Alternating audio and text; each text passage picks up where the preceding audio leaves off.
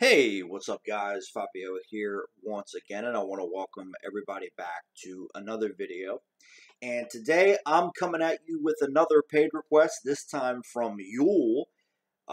He wanted me to take a look at a couple of Hong Kong action films, so got pretty excited about that, number one, because it's Hong Kong action, and number two, the first one that he wanted me to review is a Jet Li movie, which I had never seen before, which is Hitman, or is it no? I can't talk.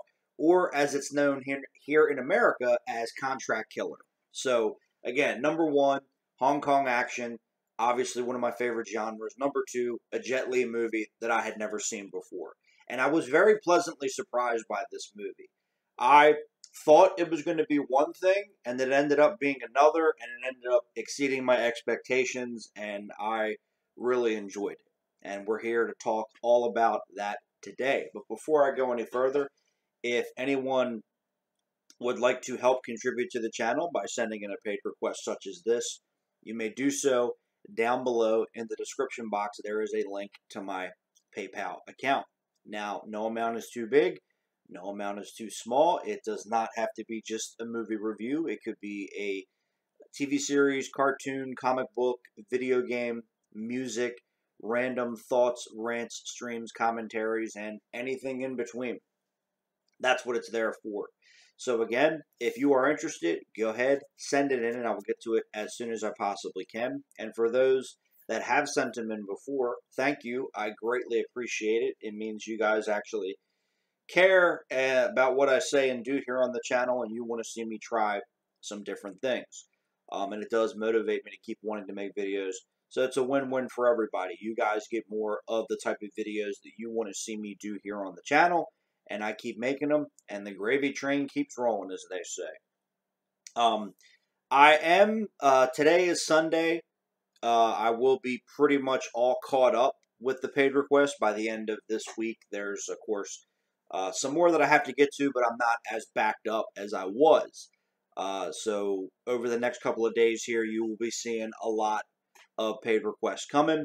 And like I said, by the end of the week, I will be all caught up on that, and I can start moving on to some other things. So if you have sent one in, just please be a little bit more patient. It is on the way. And if you plan on sending one in, go for it. Again, just please be patient because they are coming. So thank you. But Hitman, again, a.k.a. Contract Killer. Now, I did watch the American cut because I could not find the Hong Kong version on the internet. So I did watch the Contract Killer cut of the film. But I actually liked that version. I don't know, again, what the differences are between the Hong Kong version and the American cut, besides the music, because I know the American version, they added like all these hip-hop and rock, instrumental stuff in there, which I was okay with. But other than that, I don't know what the differences are, but that's okay.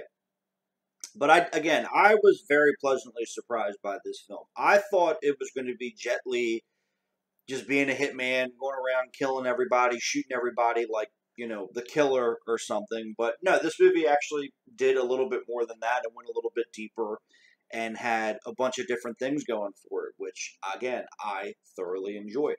So the plot of the film is there is a former Yakuza leader that gets killed, and before he died, one of his wishes was that if something were to happen to him, he created this revenge fund where he put all this money into this fund, and if he was to get killed or whatever, that money would go to the person that found out who his killer was and got rid of them.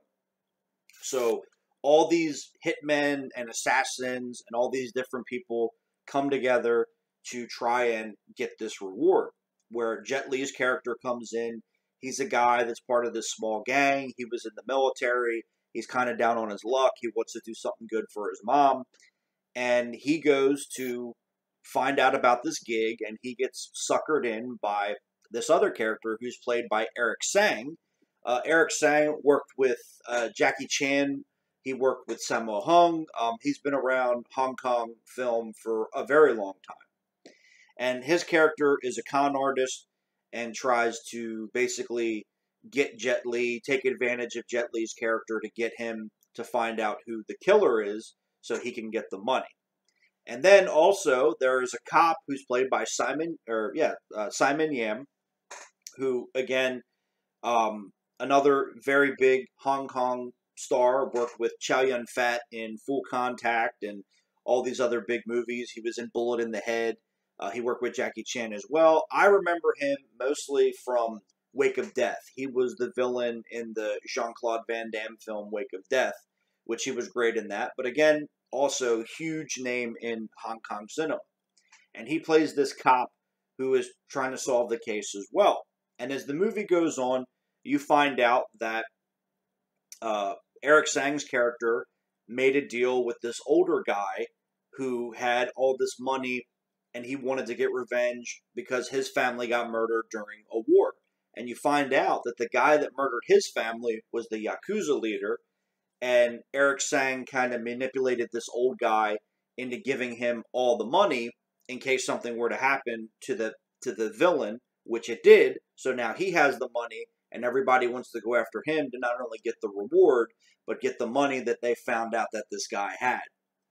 And then you find out that Simon Yam's character, who's the cop, is actually a vigilante, and he's the one that took out the bad guy, so now he wants a piece of the reward as well. And Jet Li starts to realize what's going on, and now he is going to rise to the top and be the new king of the killers, like in the film. But that's pretty much the plot. But again, I really enjoyed this. Like I said, I was expecting more of like a John Woo, the killer type of movie, but it actually has a lot more going for it than that. I've always been a huge fan of Jet Li. Have I seen every single movie that he's done? No, I have not. This movie included. But I'm glad that I, got this paid request, because it's like, cool, now I can kind of move that movie up the list a little bit to check it out, because it was a paid request. So, hey, again, thank you, as always, for the paid request. But I always remembered seeing this in Walmart when I was a kid. It was always in the $5 bin. I don't know why I never grabbed it. But hey, better late than never, as they say. But I really like Jet Li's character in this film. He's more of just kind of a simple kind of guy. He's not, the Fist of Legend type of character, or the One, if you want to get more into his American films. He's not that type of character in this movie. He's just, a guy who's kind of down on his luck a little bit, and he just wants to do the right thing for his mom, buy his mom a nice house. So he kind of falls in with these people, and they don't think much of him. They take advantage of him. Eric Tsang's character takes advantage of him. But at the end of the day, it all kind of works out. And Simon Yam did great. Again, I've always been a fan of his work.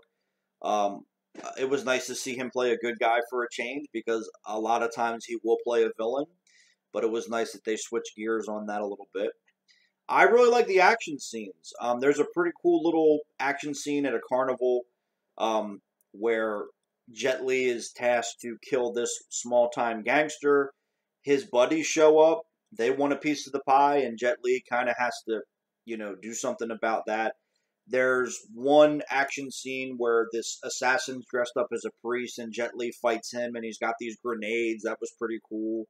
The bodyguard for the villain has, these rings, and they, reflect in the light and screw Jet Li's eyes up. So that was cool stuff. The ending, it's this big shootout and fight in a penthouse, which was cool.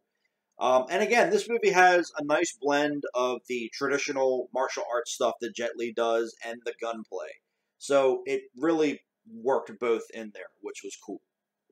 And it was very solid. This was a very solid movie. I really enjoyed it. Again, there was a nice blend of action, a little bit of comedy.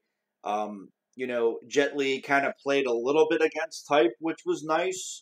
There's one scene where he's trying on clothes and he dresses up like Chow Yun Fat from A Better Tomorrow. That was really cool. I dug that. I definitely got a chuckle out of that.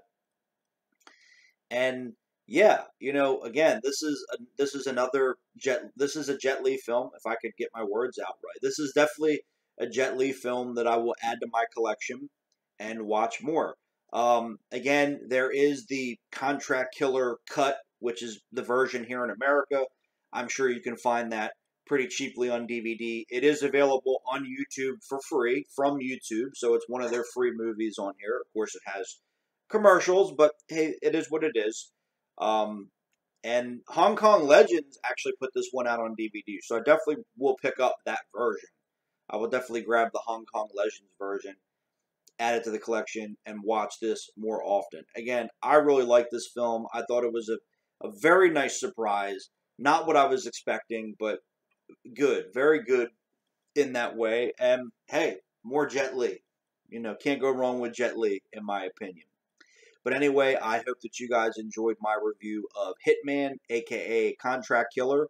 And next up, the other Hong Kong action film that Yul wanted me to review is another one that I had never seen before, but it is Black Sheep Affair with Vincent Xiao. It was released here in America, oddly enough, as Another Meltdown, the sequel to the Jet Li film, even though they're not connected in the slightest. But until then, as always, thank you guys for watching. Take care, and we will talk soon. See you.